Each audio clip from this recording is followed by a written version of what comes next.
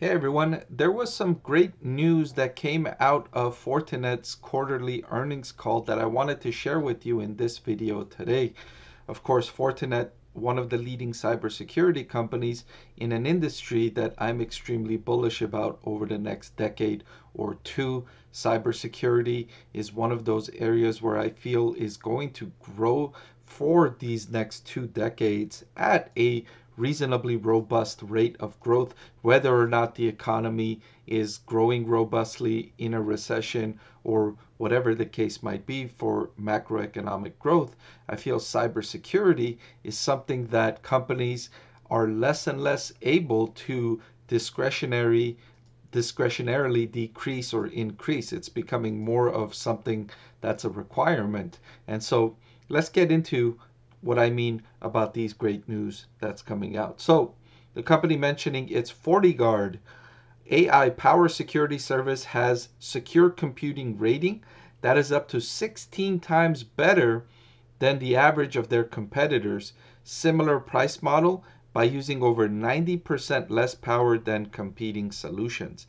So they've got what looks like a significant competitive advantage here in that when you're comparing same price to the competitors, Fortinet's service is consuming 90% less power and it's offering 16 times greater computing rating. So that's a significant advantage. And certainly when you're looking at it from a client perspective, that's going to lead to Fortinet winning more contracts, right? And it's already one of the leading market share providers in its core category. Going on, an independent analysis by Forrester of the cost savings and business benefit found that it includes more than 300% return on investment overseas and payback in 6 months with a 90% reduction in time spent on manual updates. Again, this shows the value when you're looking at it from the client perspective. If the client is getting a 300% return on investment, then they're more likely to purchase this service. Now, this return on investment calculation is something that they like to do with third parties because it's difficult to quantify the savings you offer with cybersecurity, right? So let's say you sell your cybersecurity service to a company and over the next 6 months they don't have any incidents. They don't have any big incidents that cause them to lose information or a hack or whatever the case might be. How do you quantify that? How do you go to that company and say, well, we saved you X amount of dollars by protecting your network, protecting your platform, protecting your information in the last 6 months? You had no breaches.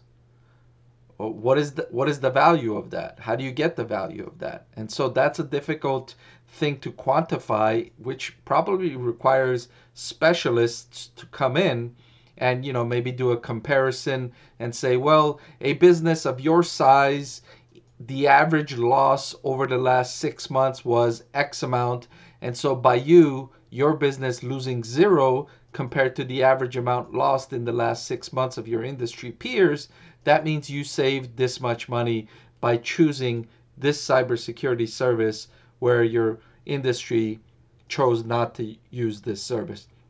That's one way they can quantify this metric, and it really helps in making sales because then they could take that quantification to management teams and give it to the management team and say, look, this is what you're making.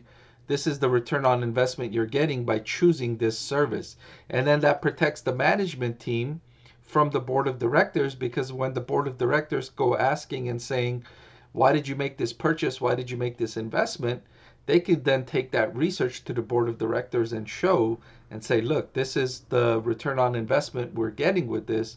That's why we're choosing to spend. So it's definitely great news for Fortinet stock investors that this research showed a more than 300% return on investment and a payback period 6 months and 90% reduction in time spent, because that's going to lead to Fortinet winning more contracts, making more sales, making it easier for them to make more sales, reducing the time it takes to make a sale.